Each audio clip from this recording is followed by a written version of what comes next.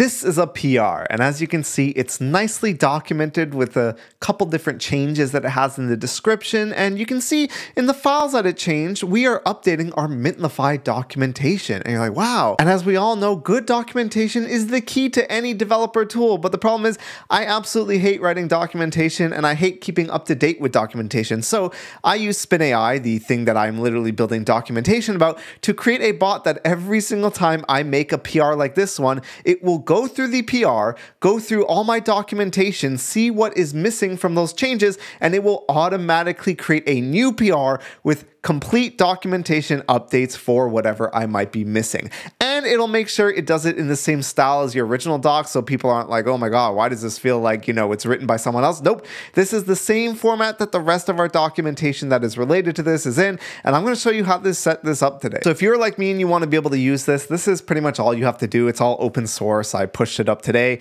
You first run npx create-spinai. If you're familiar with Create React app, I just made a little thing that helps you, create and use templates a lot faster than having to clone it. We're gonna call this like doc updater.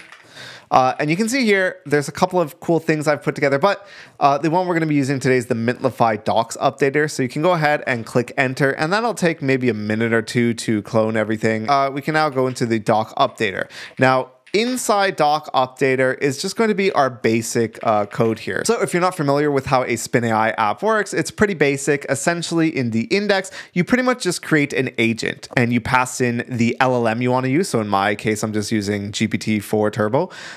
And you also pass in the instructions. So like this is like, telling it what you want to do. So you're a documentation maintenance agent, like you should do this, that, blah, blah, blah. So you give it some instruction. Then all you have to do is pass in the actions that you have coded that you want it to take. So in our case, we have a couple of different actions going on here. First, we analyze the code changes from the PR that the user submits. Then we analyze the structure of your documentation. Then we plan which files we want to update or create based on the actual code changes that were done. Then we generate the new document data, we update the navigation. This is specifically for Mintlify documentation because they have a mint.json where you sort of documentation like what you want on the sidebar bar and the actual structure of the documentation. And then after that, we create the PR. And pretty much all you have to do is create every single individual module here. So for example, the code that creates it using like a equiptment action, and the agent will be able to discern and pass in the parameters that it needs to run all of this just based on your PR. So the whole point is we're leveraging AI, an orchestrator under the hood, if you will, this agent that has access to all these different actions, and it gets to choose based on your PR, which ones to run, how to run them, what to pass into them based on your PR, and you don't have to handle any of that stuff. The AI will do all that for you. So the first thing we're going to want to do is set up our environment variables. For here, since I'm using OpenAI under the hood to run all this, you just input your OpenAI API key, which you get from their dashboard. Next, you're going to want to go ahead and implement your GitHub token. Now, if you're using this in a production environment, you probably want to do something like make a GitHub app or something to run this. Quickly show you how to make an access token. So essentially what you're going to do is you're going to go to settings for your profile, then developer settings, and then over here, you're just going to want to generate a new token. And this will allow the bot to act on your behalf. So if we go back to the documentation, this token makes it so that like all this file, all this stuff that got pushed, it looks like it got pushed by me because it's using my access token. But like I said, if you hook it up with like an actual GitHub app, you can like name the bot like our organization's document updated or something and use that instead. And finally, if you want to store the logs of how your bot has been running, so you could debug and stuff like that, you can use your spin API key. As you can see here, I can go to a spin dashboard and you can see a list of all the times that you've run the agent and stuff like that, and you can narrow down into every single run and see every action, every LLM call, how much it costed and stuff like that. So it only costed around like a small fraction of a cent, for example, with GPT's pricing. If you want to be able to plan all of that, all you have to do is go make an account on app.equiptment, go to credentials, make an organization, and pass those in. And then on the code side, as you can see here, you can just go ahead and pass it in with the agent ID. And once the API key and the agent ID are there, the logs will start being saved for every single run. Now, the next thing we have to do, and by the way, all of this is in the README, so if you need to follow along or need to refer back, you can find all of this in the README. me. The next thing we're going to do is go ahead and modify the config. This is what tells the bot where your docs actually live and sort of what to look for. So in this case, I'm using Turbo with Mintlify in my mono repo, which means that the actual path to the documentation lives within the repo that the PR was created for. So as you can see here, this is what the actual like SpinAI repo looks like. It's just a Turbo mono repo. And you can see if you go into apps over here, we have the docs folder, so you can find it there. But in the case that you have your documentation from Mintlify hosted in a separate repo, you can go ahead and like add this docs owner repo and the repo name. So this, from in my case, would be like A to the Y, that's my GitHub username, and then like, you know, my like docs or something, and then whatever like docs path. And lastly, we just have to go into GitHub and actually get it to update so that it sends us a webhook event whenever a pull request is made. So to do that, you just go over to settings in your GitHub repo. Then from there, you just click webhooks. And you can see here, I already have one from like a test event and stuff like that, but you can go ahead and add a webhook. And the key thing here, once you add the URL, so first of all, the URL is going to be different. So in my case, since we're going to test this locally, I have ngrok up and running. So I'm just going to paste in this ngrok URL, but we're going to replace that with Railway once we actually deploy this.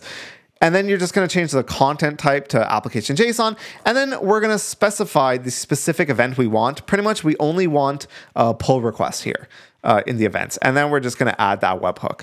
And you'll see this has now been created. And whenever we raise a PR, it is going to go ahead and hit our ngrok URL, which is in turn going to run our SpinAI bot. So let's go ahead and test that. You can see here, I have ngrok up and running. And then over here, I'm just going to do npm run dev.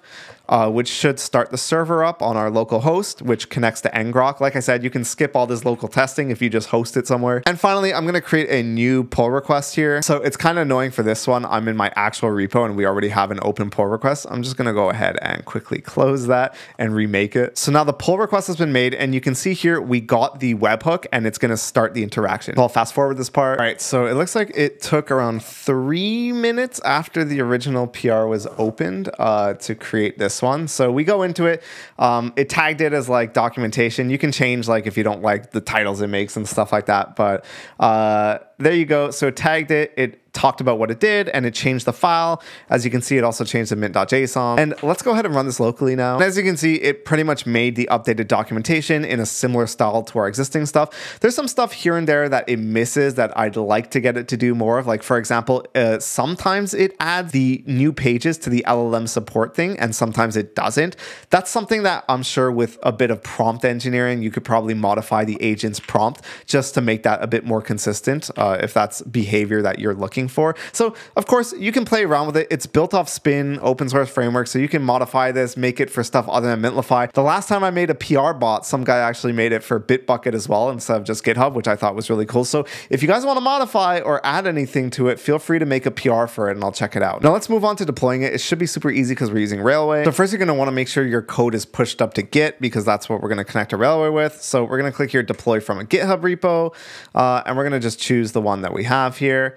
And yeah, this is like the second time I've used Railway. I used to use Heroku a lot, but this is so much better than Heroku. Now there's going to be an environments thing over here, like a variables thing over here. So this is for our environment variables. We're just going to go ahead and add all of that in there. After clicking generate URL, it'll give you a URL that we can then go and replace in our actual webhook thing. So if you remember, we're just going to put our webhook there, /webhook. And make sure that it only sends the actual pull request. So now to test that it's working, I'm going to close these PRs that the AutoDoc made. I'm going to try and make it again. This time it should be hitting the production Railway app instead of our local ngrok one. And the PR was just created. We can see in Railway, it is running the same way that it was running locally. So we're going to give it a couple minutes to fully finish. All right, and it looks like it finally worked. So that took around 3-4 minutes again, and Railway pretty much completed successfully.